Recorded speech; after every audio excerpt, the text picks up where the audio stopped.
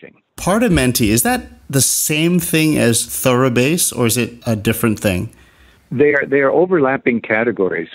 Thoroughbass is the English translation of Generalbass in German, and Basso Continuo in Italian. That tends to be the art of a company. In other words, you're in an ensemble or with a violinist or a singer, and you're playing a bass and some chords to accompany. In a way, it's very much like what jazz pianists do when they accompany vocalists and other, soloists. A Partimento is a little different in that it's an independent composition. You're not accompanying anybody. And so instead of, from a player's perspective, you might say a sensitive accompanist knows how to stay away from what the soloist is going to do.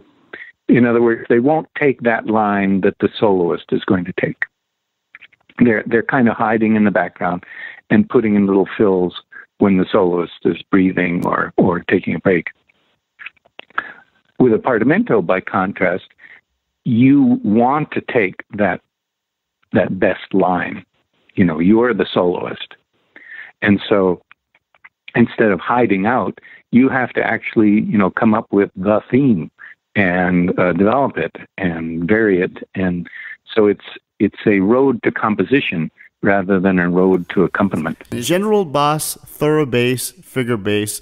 Is Thoroughbass the German or is that English? And which is the right terminology here? No, it's an excellent question because all these languages are all mixed together. So in German it's Generalbass, which just translated into English would be Thoroughbass, but it's the same as figured bass.